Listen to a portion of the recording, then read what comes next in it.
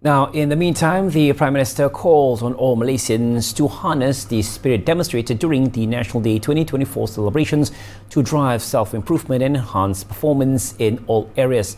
The extraordinary success of the 67th National Day celebration last Saturday proved that when there is determination, all Malaysians are capable of achieving much more.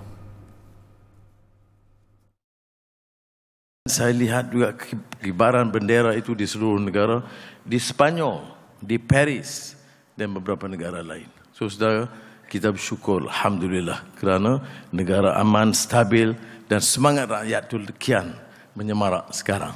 Dia tidak malap dan lembab. Jadi, kita memanfaatkan ini. Memanfaatkan untuk meyakinkan pertama diri kita. Dan tentunya akhirnya manfaat kepada negara, iaitu memperbaiki prestasi kita dalam segala bidang. Anwar also expressed his gratitude to everyone involved in making the 67th National Day celebration in Putrajaya a success on Saturday. He described the 2024 National Day celebration as exceptional, saying it had rekindled the spirit of independence among people in the country.